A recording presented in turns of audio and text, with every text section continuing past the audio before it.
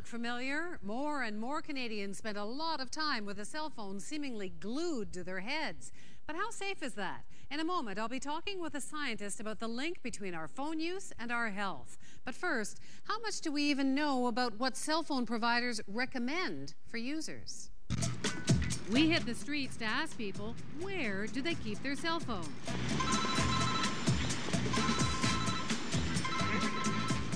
I keep my cell phone in my pocket.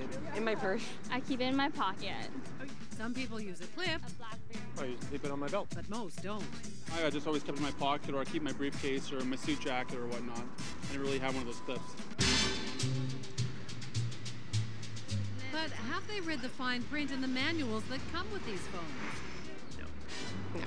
Just you started using it. Didn't have any time to actually read it. Did they know that a lot of them carry strongly worded advice like this? When on a so small.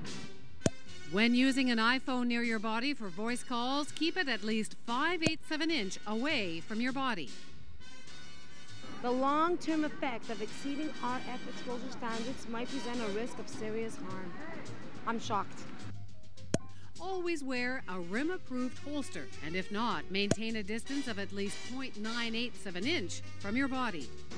Yep, the Motorola manual has the same advice. Approved clip, or body harness. So 2.5 centimeters from your body when transmitting. So making a phone call, I have to keep it 2.5 centimeters, so I have to go like this when making a phone call. That doesn't make any sense. So if I want kids, I should keep my phone out over here. Not on the phone, not on the box, but inside the manuals it says, keep your phone away from your body. Why? Are you safe if you don't? We tried to get to the bottom of what those precautions mean. We asked the makers of some of the top-selling smartphones. The safety information outlined in RIM's manuals corresponds with standards followed by Industry Canada. Apple told us iPhone's radio frequency energy is well within the limits set by Industry Canada. But are they safe if we hold them right next to our heads or wear them on our bodies? Industry Canada says that the testing standards are based on numerous scientific studies, and that devices must be tested with the accessories like a holster or clip if the manufacturer provides one. Still no answer to why we're told to hold them away from our bodies. So we take a look at those standards, and it turns out they're based on some assumptions. For example, the tests use a model called SAM. That stands for Standard Anthropomorphic Man. I know I'm not average. I know I'm kind of short for my height, but that seems kind of ridiculous. SAM is based on the size of top military recruits. Doesn't make any sense because the average person is not 6'2", 200 pounds. Percentage of Canadians 6'2" or over? 2%. Percentage of Canadians 200 pounds or more? 18.1%. And there are no tests on what cell phone radiation does to kids. 17. I'm 17 tomorrow. Ross 17. I don't blame the company. I blame the government for not making stringent regulations upon this that they have to actually follow. No one gives us a clear answer on whether it's safe to hold it next to your body. I'm actually going to keep my cell phone over here, and I'm not going to actually have it on my body. But yeah, it didn't make any sense to me. But yeah, I'll definitely see if I'm investing in a clip or something. I feel like calling my daughter now. Don't put your phones in your pocket. So those manuals are just one of the issues raised in a new book by Deborah Davis. She studies environmental effects, especially cancer risks. She's even shared a Nobel Prize with Al Gore. Her latest book reads like a conspiracy thriller, full of nasty plot lines. She accuses the cell phone industry of covering up the dangers. I met up with her in Washington and started with the cautions in those cell phone manuals. So what does that mean that this is in here? It means that if you use the phone like that, you're not in compliance with the standards. But why don't they put it on the phone? Who's going to read? I didn't even know this was in here. Well, when I testified before the Senate, I called for warnings to be put on phones. Most people do not know that a cell phone is a small microwave radio. Most people do not know that microwave radiation at low doses over long periods of time has been linked to a variety of biological impacts and damage. In fact, just this spring, headlines after a huge research project from the World Health Organization told us not to worry. But what about the Interphone study? Among the Interphone team of investigators from 13 countries, some of the people aren't talking to one another. There's a big disagreement in that group. Davis says there are two big problems with the interphone study. There's a conflict of interest because it was partly funded by the cell phone industry, and that most of the research doesn't look at heavy users, and the small parts that do found a doubling or even quadrupling of tumors. So are you suggesting science is for sale? It's more subtle than that. I'm suggesting that scientists always need research money. We do. And if you're getting paid very handsomely to do work, and you get to go to very nice places to present your findings, there's a kind of series of subtle incentives that are operating. But enough to not find an effect, to say, no, there's no effect? It is more complicated than that, frankly. But sometimes you can set up a study so that it's designed to fail. In her book, Davis says when negative effects are found, the cell phone industry goes out of its way to hide it. It's something I've heard before in stories that I've done here at CBC. In 1994, in Seattle, Henry Lai, with his study on rats, was one of the first to report that cell phone-like radiation damages DNA, seen as a first hint of cancer. When his work was reported, his funding dried up. In 3.5 years, nothing happened. You wonder what's going on.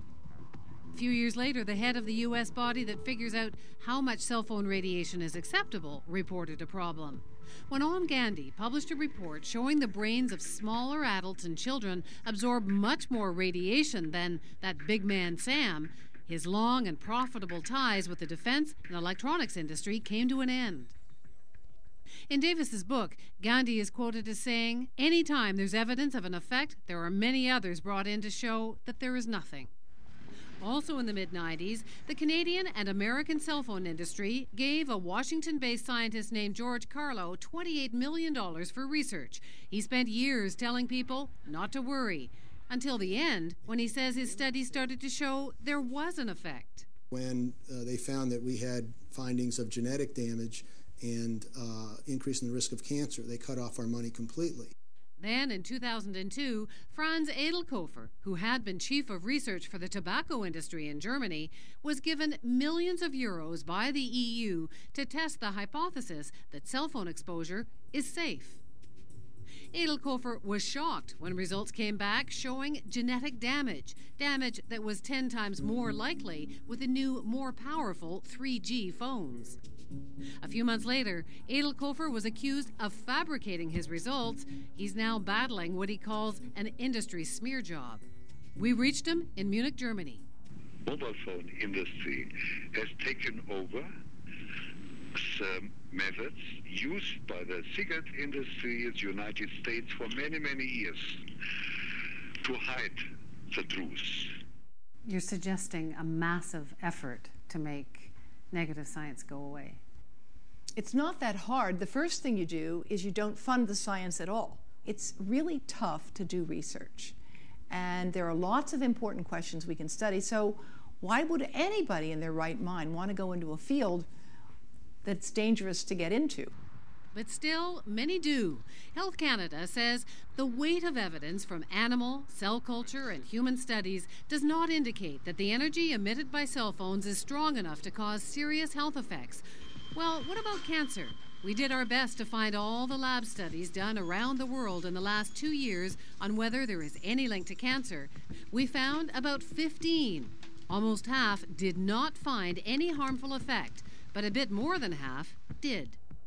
Check this out. 2 studies from Italy and 1 each from China, Turkey, India, Austria, Croatia, Sweden, and Germany, all showing a biological effect from cell phone radiation. So you're afraid this could be as bad as tobacco? I think it could turn out to be worse than tobacco for one simple reason. We've never had a situation where all people smoked.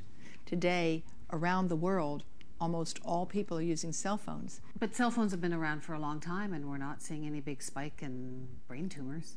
That's true, but cell phones have not been around for a long time with heavy use.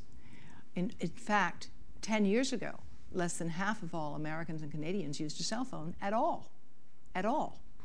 Now, almost all of us do use them. If it takes 20 years for a risk to become evident in the population, if it takes 30 or 40 years, we won't have proof that cell phones are dangerous in the human population until I'm dead. While there is no huge spike in tumors, there have been small increases reported. We're seeing effects with hearing. We're seeing tumors on the hearing nerve. We're seeing tumors on the cheek. We're seeing tumors in the brain, right around the areas. And we're seeing tumors on the side of the head where people most often hold their phone. And some of those results are from Davis herself. While director of the Cancer Institute at the University of Pittsburgh, she wrote a paper that showed a significant increase of brain tumors among Americans in their 20s. She says she was not given the funding to continue that work. You're now writing this book. You used to be at a university. You're not there anymore. Have you been sidelined because of your speaking out on this?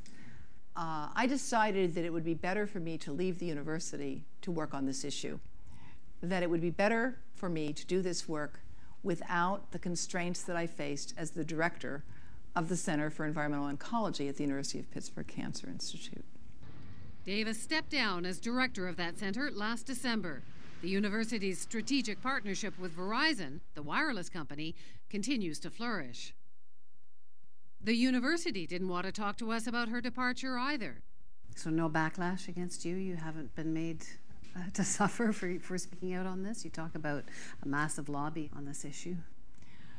You'll have to talk to the university. I don't really have any other comment to provide at this time. But she's not shutting up about cell phones. Because I think this could become the most important public health threat of our generation. I'm a grandmother now. You know, I've been in science for more than 3 decades.